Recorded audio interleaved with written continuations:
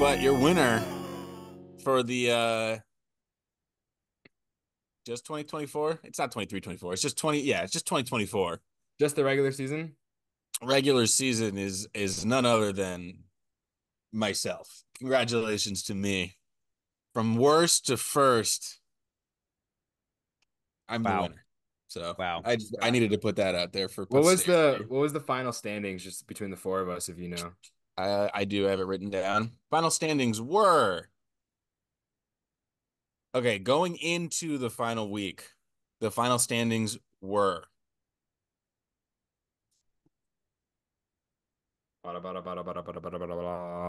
Drum roll, please. Dan Yacht, you got to say Dan Yacht's name.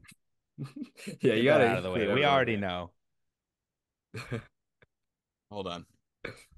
Sam at 43 and 40, Alu at 44 and 39, Ryan at 47 and 36, and me at 49 and 34. Congrats, Joe. Hold on, The fact, that was before the final week. I'm sorry, that was before the final week. Ah, the fact shit. that I wasn't last. Wait, we're not done. We're not done yet. That was before the final week. We all made our week 12 picks, and that brought us to final standings of last place, Dan Yacht at 2 and 18. Tough. Second to last place, unfortunately, Cam Brock at 5 and 5.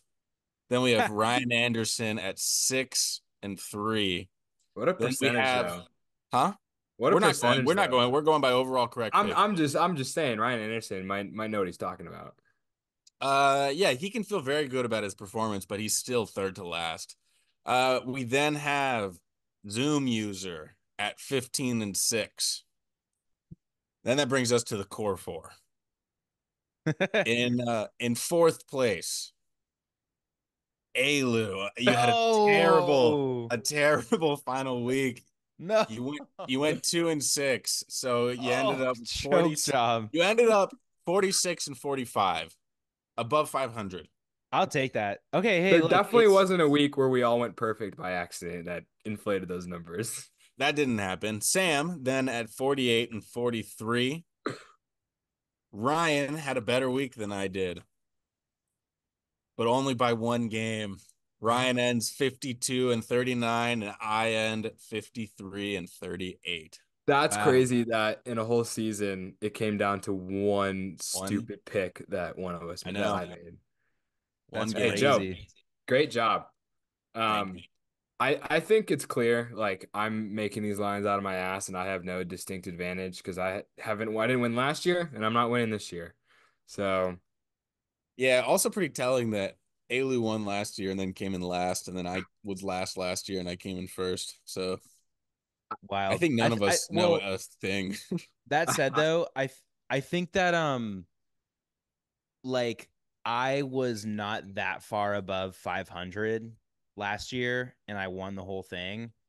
I'm I in think last and I'm still above 500, so I don't think I got that much worse. it's a Like fair I think point. my first week tanked me. I had a really bad week 1, but if I went 500 week 1 or whatever it was, like I guys, still would have been even higher in the mix, but like I think that's just to say it is like as a group I think we got a little bit better, I which is mean, cool. these numbers, I don't want to like these numbers were inflated by the week that You Danielle went 0 need and to 6 and stop we went like 6 and 0. talking right now.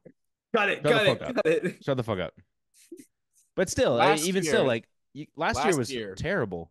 Yeah. last year, the final standings were Alu 61 and 50, Sam 56 and 55, me at 53 and 58, Ryan at 52 and 59. That can't be right. That must not be the final No, standings. I think that sounds right. And I thought I came in last. Sam got second with one game above 500. I'm one game above Oh, hold on. 500. That was going into the final week. I'm sorry. Oh, The okay, real okay. final standings were Andrew 66 and 59, Sam 62 and 63, Ryan 60 and 65, and then me 59 and 66. So we And then literally just flipped the rankings. yeah, yeah, we did exactly that. That's wild. That's good for parody though. That's good. That's good for us. Yeah, we're literally just the UFA this season. But that okay, so that kind of like even furthers my point of like Sam was one game under 500 last year and that got him Yeah. second place. I was one game over 500 this year and I'm last. Yeah. Yeah. So got I to mean, step it up. at least we're not Dan Yacht. He went True. from 28 and 16, only 38 picks out of first place, to 2 and 18, 51 games out of first place. That's That's tough. Brutal. That's Brutal. terrible. Should we You- mail him like a last place trophy? We should make a chart that shows his decline in Mhm. picks behind us. It's like per week on a weekly basis. Joe, Last please, year- please last year- visualize this data. Last year, worst place was Everest with one. He went 1-0, only one correct pick. Wow, terrible. What a He was loser. 65 games out of first place. You know what they say? The best ability is availability. That's a great point. I also have a Yep. note here that the hosts went 222 and 222 last year. Wow, and we had a winning record this year. Yeah, everybody was over 500. I wonder why. Cut that. Cut that. Cut that. You know what that just says? Ryan's lines. Good Lines, lines. lines, baby. Ryan's lines, baby. No, I think the thing about what makes Ryan's lines easy is like it's not that hard to like put like 2.5, 3.5, 1.5 on a game and just be like, I don't fucking know. Like, Yeah, it's Yeah. not hard when you make every single game a pick 'em. bro, I don't think I had one week where I had more than one pick 'em in a game. DC Boston was a pick 'em. Are you kidding me? What do you think the line should have been? DC minus 50. They I would've fucking taken split Boston. games this year. Like, didn't the game end up being a 1-point game? Like, get off my dick. Come on. This was a 2-point game. 2-point game. Okay, so I should have said 1.5. Yeah. Or I guess I guess should that have is what you should have said. I should have said 2.5 and then had Boston cover. No, But- at the very least, you should have done a half. You should have Half is a pick. favorite. Half is a pick 'em. It doesn't matter. You still are picking a favorite. Yeah, but it doesn't matter. But like that's so stupid. Like that you're picking a favorite, but okay. In actual sports betting, if you have half a point on a game, it's not a favorite. The lines are you know what I mean? It's the same as a money line. If it was 2.5, would you have still picked DC? Oh, no. I would have known it was going to be a 2-point game, so I would have picked Boston. I honestly Wow. have no idea. I have no idea You're what so I would have smart, done. Joe. Yeah. I looking back, I probably should have gave DC an edge and said 1.5. You know, but it is what it is. It wouldn't have changed the line. Like everyone. Hey, would why pick are we it. rehashing this? Ryan's lines are perfect every time. That's true. Ryan's lines, baby. That is, Shut the they're fuck very up. good. They're very good. I do hate when like Cam Brock or somebody like posts on Twitter. It's like, or no, it's Ruffner. Ruffner always like sees Ruffner. a pick 'em and he's like coward. I'm like, it's an even game. Like, all right. Yeah. Whatever. Okay. Hold on. If we're gonna Well, it bring wasn't. up It didn't Ruffner- end in a tie, Riot. It didn't end in a tie. Well, I got some of the, if we're gonna talk about rough nerd here, if I may digress, the Yes. actually the one other thing that I wanted to bring up on this episode was watching the end of Atlanta Carolina and watching Carolina run the clock out. It is Yeah. it's just too easy to run the clock out in this league. How many minutes did they have possession of the disc? It was like 2 I think it minutes. was 4. Was it 4 minutes? The clock was definitely over 3. Yeah. That's crazy. Like that just 'Cause they- shouldn't. They worked it all the way up to work it all the way back. Right. And like you'd think that like basketball has a backcourt violation and a that's shot like clock. and a shot clock and that's like a harder like that's a smaller space. But like we're talking about like a much bigger field. It's so much easier to maintain possession if you can just go back as far as you want and then go back forward and swing it. It's almost like you're suddenly swinging it across the field again at that point. Like if you're not trying to advance the disc, if that doesn't matter anymore, like it's just way too easy. It's way too easy. And the end of the game was like such a bummer because it was like, well, oh, okay, well, they just need to fucking dunk it backwards and the game was over. Like it was a foregone conclusion. And I got to Twitter in that moment and I was like, like it just made me remember. I was like, okay, wait, hold on. We had the backcourt violation in the All-Star game 2 years ago. Yeah. And we implemented the pull rule and we were all talking about how that's going to be so much better. But like I think objectively, like the backcourt is a better, like that affects the game more and I think it solves more problems than the pull even did. I think so Um too. and we just forgot about it and then it just made me remember watching this like conclusion of that otherwise awesome game end in such a boring like uninteresting way.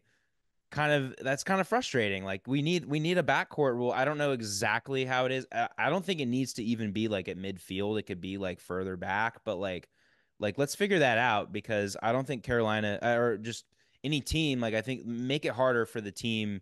It's like, okay, yeah, like you're trying to run the clock out. Make that harder. Make them like work for it a little bit more. Make them Yeah. want to score instead of dunk it backwards. Like have the incentive be like always to try to score or Yeah. whatever it is. Yeah. I mean, I pulled the thread up here, and I think Sasha kind of like sums it up pretty well. It Yeah, wasn't thrilling. it was But I mean, not thrilling. it's it interesting was to see this. impressive, but like I wasn't thrilled by it. Yeah. It's It wasn't interesting to see frisbee. the discourse Yeah. here. Like even, Steve Hall is talking about it. He's like his quote's kind of interesting. Like Carolina used the rules to their advantage. Carolina's not at fault here, but like he's saying like we should do better. We should Yes, Oh, we should do better, Steve Hall. Who had the power to implement that? that's crazy. Jesus. That is actually kind of wild. That like yes, like that is the take. It's like yes, of course Carolina did what they needed to do. Yeah. Like they won the No game. Like one's that was the no one's mad at optimal. Carolina. No one is. Like, yeah, they did what was optimal, and what was optimal in that moment, and the most exciting part of the game in the end game was like not a great product as like a viewing experience to watch them just kind of like dunk it backwards and like there's just no. Yeah. It was Like it. it seems like double teaming doesn't really work when that you're not like when you don't know the direct like they're gonna go upfield or they can go downfield. Like double team doesn't really work there. If you know they're going upfield or they're gonna try to swing it to the middle of the field, like a double team works great. You're gonna make them do a really silly throw, but like even in this case, if you're double teaming, you're just leaving somebody open like way back, and if you go and try to stop them from throwing it backwards, now they can just swing it to the middle of the field to somebody open. Like it's just impossible to stop a throw from happening if the throw can go anywhere on the field. Yeah. I look, and I don't think it needs to be like I think if it was like once you pass the first, I think maybe like the third is kind of a Mm-hmm. good sweet spot. I'm not totally sure, but like I think for the majority of the game that wouldn't really come into play. Like you kind of get it up there quickly anyway, but then if you're going backwards, suddenly that like line is kind of, like I don't think it should be midfield, but like you just can't go backwards forever, basically. Um but yeah, they need to implement that. I hope that I like to think that me tweeting that and then Sasha quote tweeting it will change the rule. If that happens, like, look, That's so I us. got other Let's ideas. do it. I got ideas. I like games. I like thinking about stuff like that. I got let. Do you guys remember at the end of last year? It was like they had some kind of summit where they like met and like Mm-hmm. changed the rules or something, and it was like, come on, man, just let us be in the room for that. Like we could you know I We feel would have like let us such good cook. Let us ideas. cook. I think a 90-second shot clock kind of just like works. I think that could work too. Shot Like clock could work. I'm not per in love with possession. that. Per possession. Yeah, I could go either way on that. I like Why don't you like it? I mean, like I'm not attached to it. I'm just curious. Like what? I think it makes zones like too good. Like I think you should just Hmm. I don't want to change the game too much, So with that said, though, we don't see zone be effective in this offense. So would that be an interesting way to bring zone into the UFA? Mm, That's kind of That's a good point, interesting. but That's interesting. That's a good I don't point. think zone's that fun. Like I think for like a frisbee It's not fun to watch, you're saying? aficionado, yeah, I don't think it's like a good. I don't Mhm. think like pitching like, hey, this good zone offense. Like that's a tough sell to someone who's like doesn't know that much about frisbee. Yeah, I Like think it's frisbee heads, I interesting. think would like it, but I think it'd be interesting because with a shot clock, then you bring more jump balls into play. And that has got to be one of the most like end of quarter jump balls have got to be one of the most entertaining plays in the Yeah, game that's right what now. Pavel was talking about when he said he also didn't care if people got hurt. But I just feel like more Mm. jump balls, it means more people are going to get hurt. Are I don't know. people getting hurt on jump balls right now?